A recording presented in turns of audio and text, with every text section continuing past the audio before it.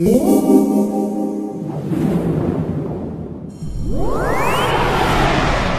this podcast, I'm going to have a look at making sequences with Max MSP.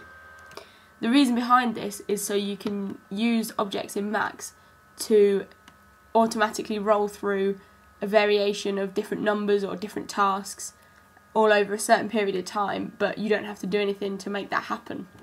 The first object we're going to use is the Metro object, which is a new object, and it's Max MSP's built-in timekeeper.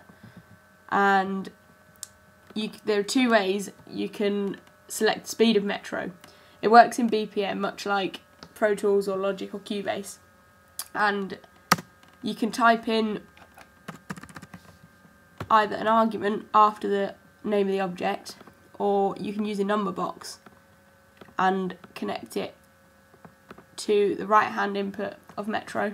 The next thing you're going to need is a toggle box, which is a built-in switch in Max MSP.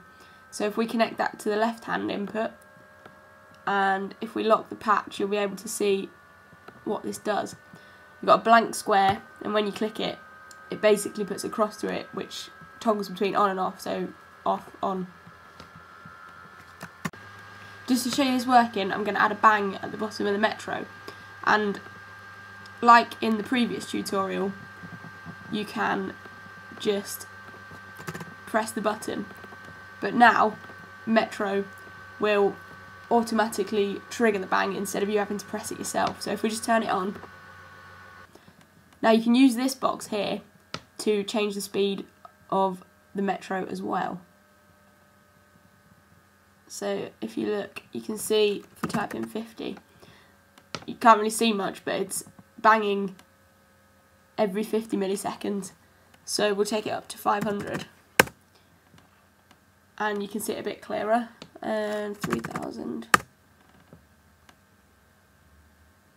It's basically then banging every 3 seconds.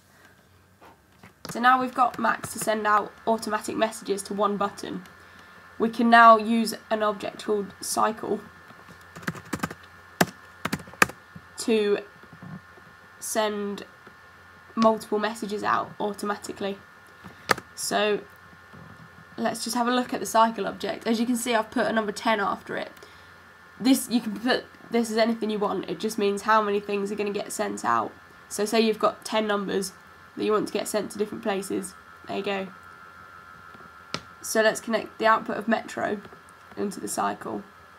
And just to show you what's going on, I'm going to use some buttons so you can see.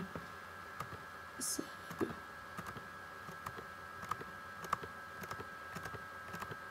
and now we just need to connect up each output to each button. These outputs at the bottom of cycle vary depending on what number you put after it. So if you put 4, there'd only be 4 outputs.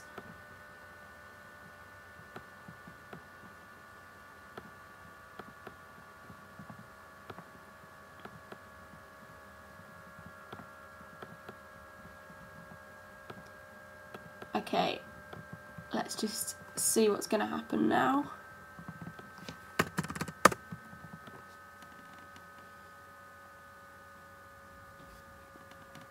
And as you can see, cycle is just rotating around all of its different outputs.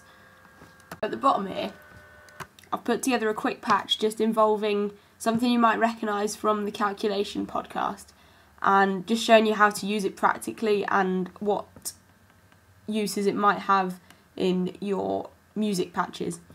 So all I've done here with this addition part is, again, I've got the box here where you can type in your root note or your MIDI number. So we'll go for C, which is 60. And I've got all these sums here. You can work this out yourself on your keyboard. If you hold down C and count how many notes it is to get up to D, then that's your first sum. Same again, but up to E, and so on and so forth until you get back round to plus 12, which is an octave. All of these additions bring out the MIDI note numbers of each note in the scale. So now we've worked that out, we can use a combination of the additions and the Metro and cycle object to actually play these notes in a sequence. So if we turn on the metro, it will bang every 1,000 milliseconds again, but I've replaced the bang buttons with numbers.